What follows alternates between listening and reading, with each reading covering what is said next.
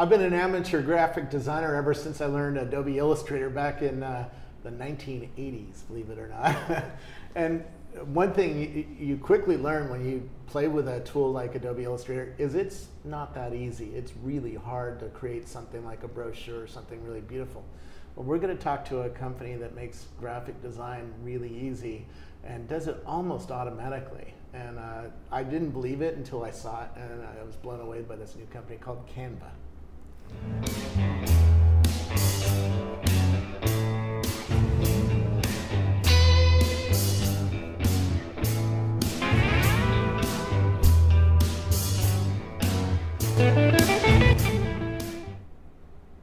And who are you? So I'm Melanie Perkins, and I am the CEO and one of the co-founders at Canva. When I was at university, I was actually teaching design programs like Photoshop and InDesign, and it took a whole semester for students just to learn the very basics of how to use the programs. And at the same time, Facebook was taking off, and that was fun and collaborative and social. And it seemed so crazy that design was being done in such an old-fashioned desktop manner. And I realized that in the future, design would be entirely different. It would be online, it would be collaborative, and it would be really simple. And so I took that concept and started my first company, Fusion Books. And that was taking the online design system but applying it to the yearbook market. So that company is now the largest yearbook company in Australia, and last year launched in France and New Zealand.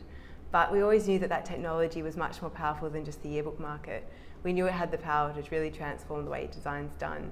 And so that is where I'm at now. We're just about to launch, after a year of development, this product that's been in the making. Well, I saw this when I visited Sydney, Australia, and you're from Australia. Yeah. Your company's in Australia. Yeah. And it blew me away. So I said, no, if you ever come to San Francisco, you got to come and see me. Thanks. So thanks for coming. What is it? And I think this is one of those products that you need to see, because we could talk all day long about, oh, it's an automatic graphic design tool. Yeah. And people will just not get it. I didn't get it until you pulled out your laptop and showed it to me, and then I was like, whoa, this is really quite amazing. So can we have a little tour? Yeah, absolutely. Okay, I'll try and give you a quick verbal description. Okay. And then I'll give you a tour, because the tour is going to be much more impressive. But the idea was that at the moment when you're trying to create a brochure, you have to go to a stock photography library, then you have to go to a font library, and then you have to go to a stock layout library, then you have to cut out the images, like depatch them, and that takes a whole hour just to do the very basics. And then you have to collaborate online via email and send back PDFs forwards and backwards, and then you have to prepare it for web or print. And this whole process is just crazily complicated to learn and really time consuming. And so we wanted to integrate that entire thing into one simple screen, which is what I can show you now. Yes, take it away. So this is the home page. Yeah. And so the idea is that you can design anything for web or print. So you can design flyers, presentations, Facebook covers, blog graphics, business cards, posters, invitations. It's all about searching and dragging. So you literally just search for what you want and then drag it straight onto your page. So rather than having to go to the stock photography library, cut it out, it's just all there, ready to go. It's completely online, and so there's no software to download, and it's actually entirely free to use. We'll talk about the business model later. You only have to pay for the stock photography or graphic elements. And then you've got over 1 million images to choose from that you can drag straight into your page, hundreds of fonts, so you can collaborate anywhere. So let's actually jump into the demo. Yeah. So when you log into Canva for the very first time, this is what you see. You get this 23-second guide, which teaches you the basics, which is quite impressive. After teaching design programs and taking a whole semester, I feel like after these 23 seconds, people actually can design much better than after my class. Yep. So you click show me how it's done, and it literally, you go in and search for what you want. So in this case, he's searching for a lion. You can drag it straight onto your page. You can resize things. You can add text, or choose from a whole bunch of text placeholders, and then just write directly into the screen. Click publish, and then you can export to PNG, PDF, or social networks. And that's it. Wow. And so you can see you can make something very, very pretty very, very quickly without doing a lot of work. Can you show me maybe something like a more in depth than just a little infographic you're going to put on Facebook, maybe like a brochure or a website? So when you first log in, you go through these starter challenges. Mm-hmm. So it teaches you the very basics of things like changing colors, which you can do just by clicking like that. And this is all HTML5. It's all right? HTML5. I didn't load any software to get all this whiz. No, it's all completely online. So, which is so great for collaboration, because if you're trying to collaborate, if you're a designer and trying to collaborate with your client, rather than going backwards and forwards over email, you can actually just collaborate on, and the client can change the text online. Or if you're trying to collaborate with your teammate, you can go through the approval process with your boss and everything purely by logging into the system. It's pretty fun. And you can, so these are just the intermediary challenges to get people up to scratch, but search for a party hat or a hat. And the images pop up right away. So you have a big repository of images. Can you bring anything that's not in your repository? Yeah, absolutely. You can click upload. You can upload your own photos. You can pull your photos directly from Facebook. So it's all completely integrated. Okay. But from the search perspective, this is searching our library of 1 million images that have already been cut out and prepared, so you can use them straight away. All right. So let's see one of the hats. There you go. And you just drag and drop. This is where I started getting blown away at the breakfast where you were showing this to me, was the HTML5 is just really exquisite. The amount of detail you put into everything is pretty mind-blowing. Yeah. Let's keep going. So add a background, so you click backgrounds. You can choose, we've got a huge library of backgrounds. That just goes on its continuous scroll. Yep. Let's choose one of these backgrounds. Let's go for a stripy background. Then you can change the colors. So this is a vector editing program, but without actually having to be a vector editing program to change colors and choose whatever color you want. Okay. And then search your favorite. When we print this out, is it fully vector based? So will it be good enough for use on a billboard or a sign or something like that? that was one of the big objectives, is that we want to mask users from having to worry about what DPI it is, whether or not the image is a high enough resolution. So all the stock photography that we have, for example, are just really, really high quality, but we deliver a lower resolution image to your browser, so you're not having to struggle with the intense file that takes a long time to download. Yep. So if we click. So we can search for something like sushi. Okay, sushi, yeah. And just drag images into, and it snaps right into place. That was really cool. That's really cool stuff. So you can resize it, crop it again.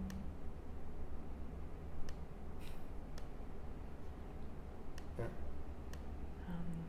You can just search. We've got a really big library. Drag on some more sushi. And so you have these predefined templates that are designed to bring imagery into, like for a brochure or a website. Exactly. So with that example, they were photo placeholders, so it automatically snaps to place, which means that you can crop it, you can not have to worry about making everything aligned. It's just got beautiful alignment right from scratch, which is a very tricky part when you're trying to learn to design, because you don't know about all the alignments and having equal gaps and all the different intricacies of design. Yeah. And so we've also got all these layouts as well. So if you click here on layouts, you can actually choose from any of our layouts. We're soon going to be inviting designers to contribute their own layouts as well. So click on a couple just to see what they are. And these images then are all replaceable by just dragging and dropping into the... So let's go back to sushi. We'll choose another. Wow. And then you can change the colours of any of the SVGs in there. So rather than having to, let's make it a black background, a black circle. Yeah. You make the text white. So rather than having to use any of the vector tools, you can actually just do it all straight from inside Canva. Okay. But so that gives you a sense of walking around this and how easy it is and how beautiful it is. Now this is great for beginners because it sort of forces you to stick inside the box, right? Is this appropriate for professionals? I mean, do you think professionals who are really adept at pushing around Illustrator and Photoshop are going to take to this?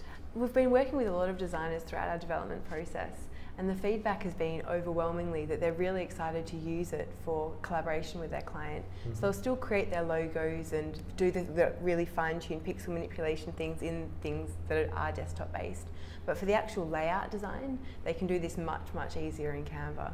They can collaborate with their client, so the client can then change the text all these sort of things which they just haven't had the capacity to do before, yeah. which means that they can concentrate on doing the fun things like creating the branding and the color schemes and actually creating the logos, and then they can leave the small text editing to the client.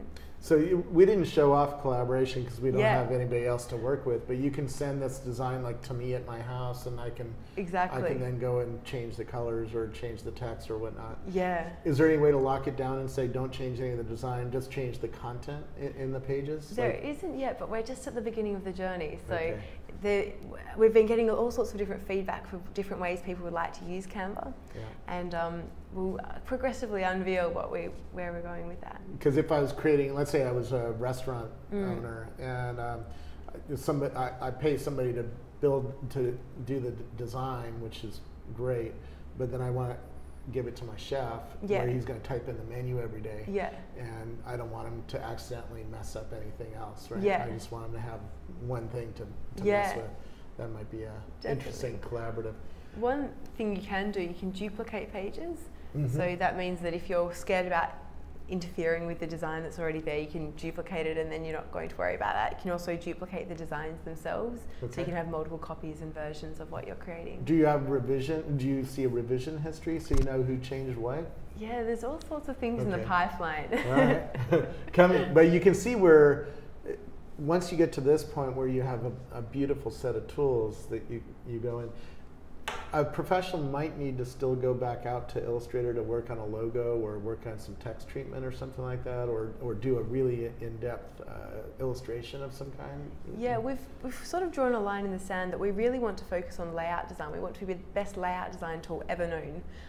We don't want to get into the realms of pixel manipulation, because it's 99% of people don't need that sort of power, and then the designers don't actually want to give that power to their clients. Right. So it actually works very well just being about pure layout design, and because I think we could really dominate in that capacity. Yeah, but they can bring all their logos or Definitely. Their illustrations or their specialized gradations, all sorts of fun things in here and lay them out. Yeah, exactly. Very cool. So how are you guys, let's talk about the company you're creating. How are you going to make money, and where do you see the company going? We really want Canva to be the place that everyone turns to just as a no-brainer. It's like they need to design a Facebook cover or a blog post or a presentation. We want Canva to be that default choice. So we've decided to price it accordingly, so that's why it's free to use, and you only pay if you want to use the stock photography or graphic elements. We want it to be able to be used by everyone around the world. Mm-hmm. So. Are you going to have more features that you're going to pay for, like a freemium style model as you launch this over the next year? Are you going to see a model that's going to change? There's all sorts of things that we're going to be unveiling progressively over the year and coming years. We really feel like we're just at the start of it. Like, I've had this vision literally for 5 years, and I feel like we've got to unveil like 1% of where we really believe that Canva can go. So extremely excited to actually be putting Canva out there and starting to get people using it. And the feedback we've been getting has been really, really exciting. But very excited to start unveiling more and more of the features and plans that we have, but still keeping it simple at its essence. Yeah. Who's funding this? How did you raise money? We've got some really great investors from both here in Silicon Valley and in Australia. We have the founder of Google Maps, Lars Rasmussen. We have the CFO of Yahoo, Ken Goldman. We have Interwest Partners, Matrix Partners, and from Australia we have Square Peg Capital and Blackbird Capital. So we've got some really great people behind us, which has been so helpful on so many fronts. When we're during the investment raising process, where I literally revised my pitch deck 100 times, we really got questions thrown at us from every single angle. Did you build your pitch deck inside your own tool? Were you eating your own? We have now, but we hadn't actually built it at the point in time where we were pitching it.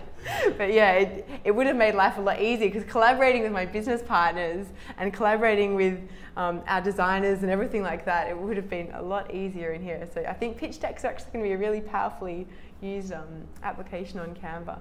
But yeah, getting the questions from investors really helped us to refine our strategy and to make sure that everything was really solid and thought about in a lot of detail. Yeah, As an aside, you had a unique way to hire somebody. Can you tell me about that? Sure. We've had to use all sorts of methods. We've known where we want to go for a long time, but the way we were going to get there was certainly not a clear laid out path. So we found this amazing engineer that we were introduced to by one of our investors. And we met up with him a few times. We knew we desperately wanted to work with him. He was one of the senior engineers at Google in Australia, Dave Herndon.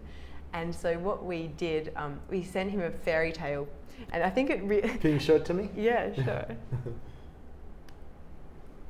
So you sent him a fairy tale? And was this designed inside Canva? It was. Awesome. So this shows you a little bit about how Canva could be used to recruit somebody, right? So what we actually did was, once upon a time, there lived a man named Dave. After 5 years at Google, he wanted more. He longed for an adventure, to be excited by work, but the Goog would not let him go. And it continues. Would you like me to go on? Please do, actually. Okay. This is cute. And it shows you some of the beautiful text and how easy it is to create something fun like this inside your tool. They told him Google would die. He was sad and confused. But then a little bird called Lars came along. Didn't think we'd be reading fairy tales here today. Nope. He said Google will keep Googling. Luckily, the Canva team never gave up hope.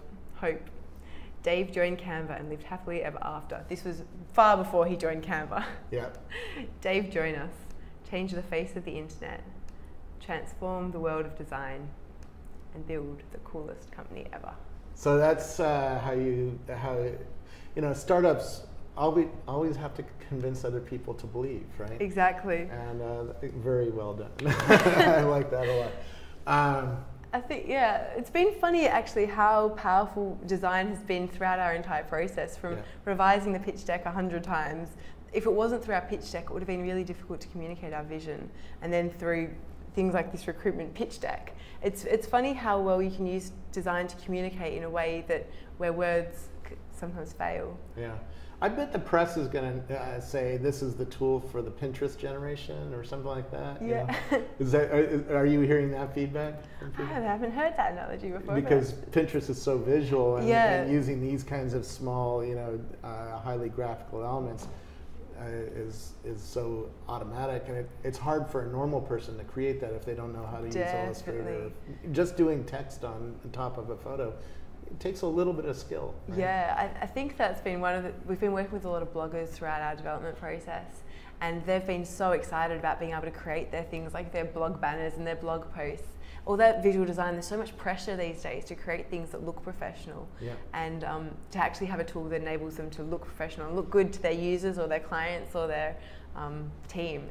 It's quite powerful. Well, thank you so much for what you're doing. Great job. You. Are there any more companies like this in Australia? Yes, if there are, I need to go and visit Australia more often. I think Australia is certainly growing with the startups. There's some really amazing things happening down under.